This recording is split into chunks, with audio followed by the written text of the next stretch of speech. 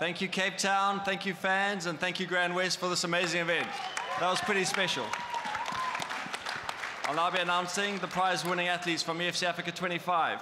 The winner of Knockout of the Night is Bonnet Bakuka. He knocked out his opponent 1 minute 52 seconds into the second round. And Fight of the Night is awarded to the lightweight clash between Iga Kabesa and Chad Hepburn. Now raise your hands if you'd like to ask any questions to the athletes or myself. Yeah, congratulations on taking the title.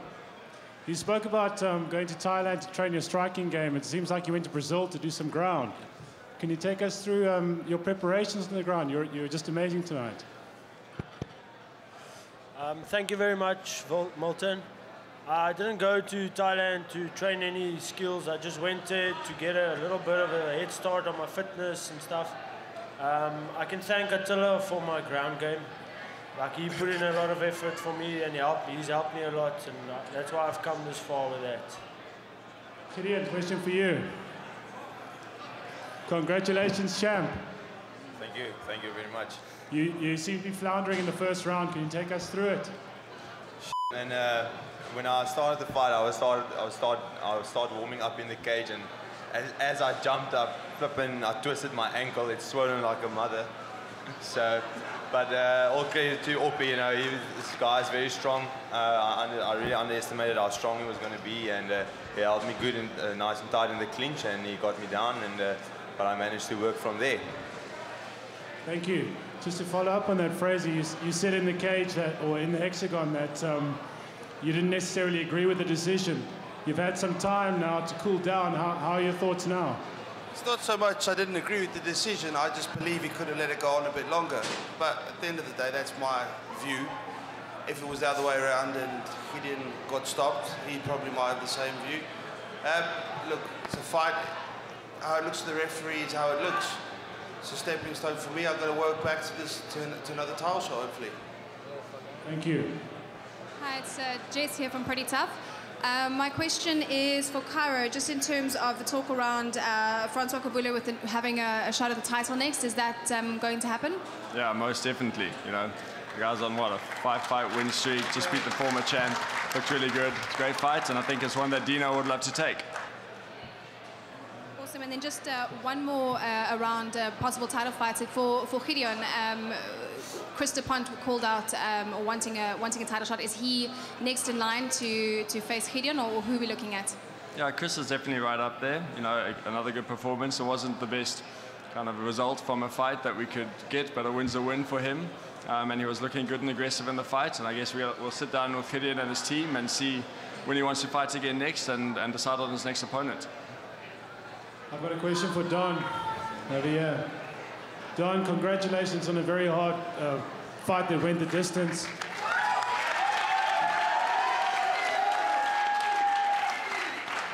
It seemed like you'd made a clear choice not to stand with Leon and instead shoot. Could you take us through your thinking around that game plan and whether you felt that it worked for you? Yeah, I mean, I felt my game plan worked for me.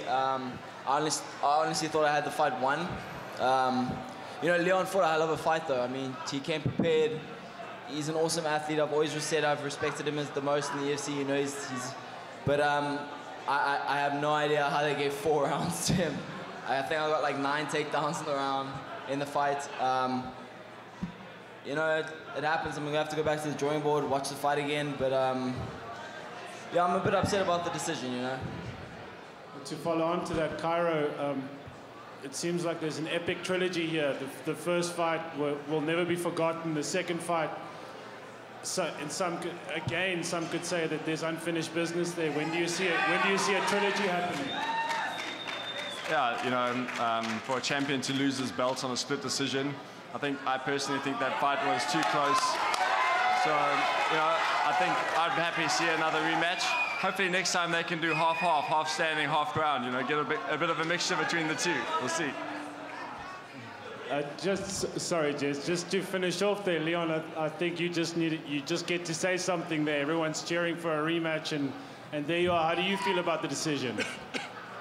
Look, I'm in the sport just because I love fighting. We'll have a rematch any day. It's cool.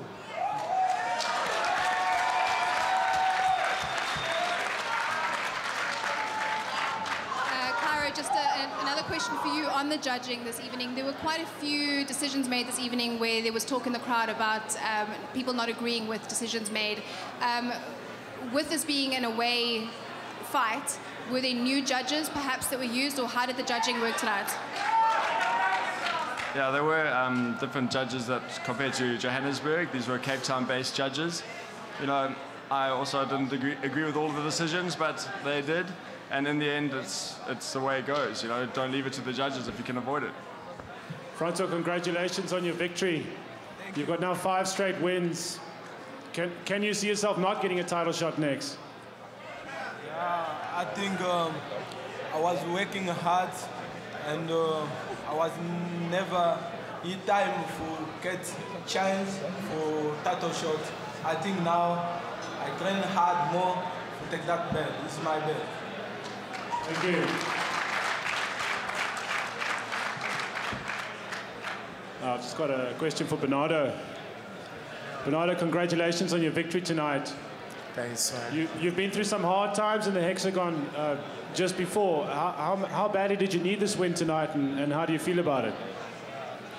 First of all, I want to thank Jesus Christ for the protection, and to thank everyone for EFC because they know why they did put the fight in Cape Town. Because the place here in Cape Town is the place that did make a return Kelvin Robinson. And I was very scared. I was on injury. I say, hey, I've got a big injury. I was fighting this fight and a big injury. I say, I'm going to stop the fight. And then I said, no, I am fighting in Cape Town. I'm going to make my best to win this fight because I've been training very hard for this fight here. Thanks. Just a question for Don. Don, you've said you're obviously not happy about the decision, and you're clearly disappointed, but you're also not an athlete that sits and mopes around about things. What can we expect from you going forward? You know, at the end of the day, you always get bad judge decisions. You got to sort of take that in your stride. I mean, I know how hard I work. I know how hard I train, and it's probably going to be a little bit of a hard road back to the top. But you know, I'm prepared to do it. You know, I'm 22 years old. I'm not at the end of my career. I'm young, so I've still got plenty of time to accomplish everything I need to do. It's a bit disappointing, but you know, shit happens.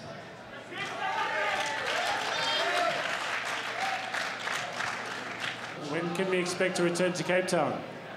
Sure, man. This crowd tonight was ridiculous. It was so awesome. The fans were so passionate. Even at the weigh-in yesterday, and even at this this press conference now, such a great atmosphere, and we got so many talented Cape Town athletes. So I think we're going to be back here at least 2 times next year. We're hoping as early as June.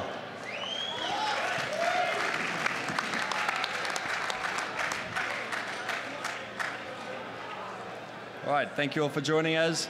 Cape Town, we love you. We'll see everyone back at the Coca-Cola Dome in Johannesburg on the 12th of December for EFC Africa 26. Good night.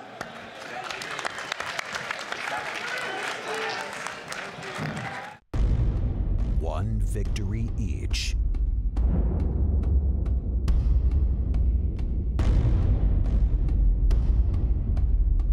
Two epic battles.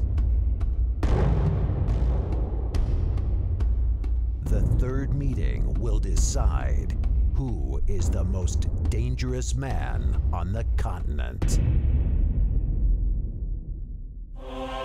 Two Goliaths are on a one-way collision course as the reigning heavyweight champion, Andrew One Gear van Zyl, once again takes on the former heavyweight champion, Ruan Fangs Potts.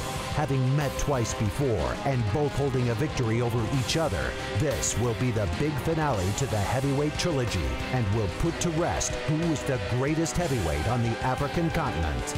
Andrew van Zyl versus Ruan Potts 3. EFC Africa 26, Thursday, 12 December, Coca-Cola Dome, Johannesburg. Tickets and broadcast information at efcafrica.com.